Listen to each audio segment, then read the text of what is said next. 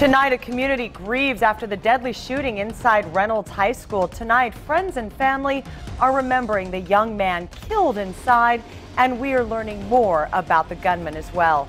Reynolds High School is closed tomorrow, of course, as investigators continue to go through the evidence at the scene there. And late tonight, we heard there will be an increased police presence at all schools, Portland schools and schools throughout the district, for the remainder of the school year. For complete coverage of the shooting and investigation tonight, we begin with Jessica Morkert, live where a vigil just wrapped up in Troutdale for the young teenager killed in that shooting today. Jessica?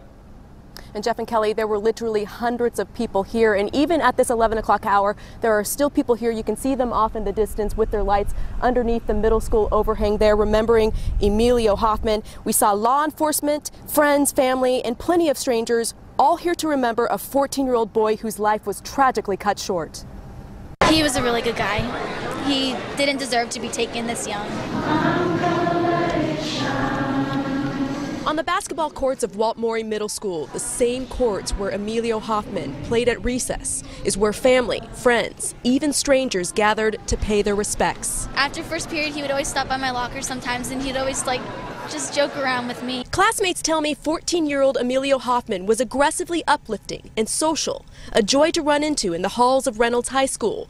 The soccer player likely would have gone varsity next year playing as a defender, but his sudden death is more than shocking. And that stuff really does happen. You just gotta realize that it can happen at your school, and that's what happened today, and it's just so sad that we lost someone that's such a great guy as Emilio. Emilio was in the men's locker room, which we found out is next to the gym at Reynolds High School.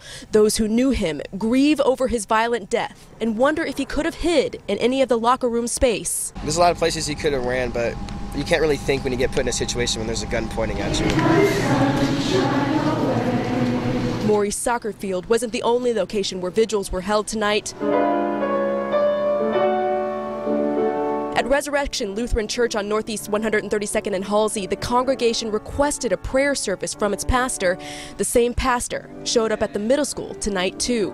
Friends requested that candles be lit and passed around to strangers, a social activity Emilio would have wanted them to do. And tonight there are multiple Twitter hashtags set up in Emilio Hoffman's name, including this one, which is hashtag Play for Emilio Hoffman. This is something that his fellow soccer players set up for him, and they tell me they're going to dedicate their next season to him. I'm also told that there's a fund set up for funeral expenses. If you'd like to know more information about that, you can go to our website at KOIN.com. Live in Troutdale, Jessica Morkert, KOIN 6 News.